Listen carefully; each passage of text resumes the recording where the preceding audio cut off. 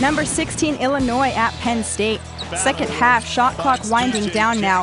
Taylor Battle pulls it up from Logo at midcourt and buries the three. Then later, Battle again. Here he comes, pulling up and drills another three. The bench is loving it. Battle showing some serious range. He finished with 26 points. Under 30 seconds to play, Illinois is down 2 now. Dimitri McCamey with a nice look to Bill Cole for the lay-in. Bruce Weber's team ties the game at 55. Seconds remaining, we're still tied.